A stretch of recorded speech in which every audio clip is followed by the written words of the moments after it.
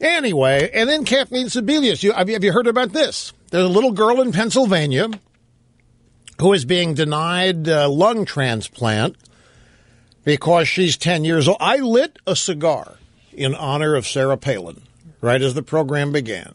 Death panels.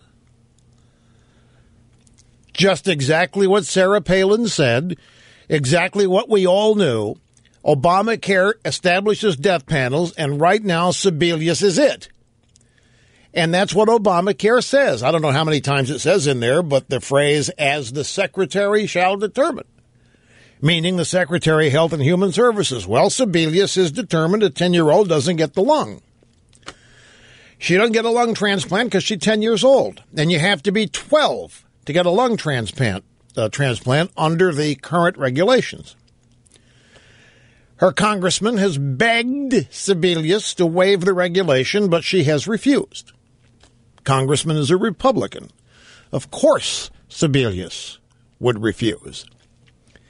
And I remember how people laughed. I remember how the media said, you Republicans, you conservatives, you're just over the top. There aren't any death panels in it. What are you talking about?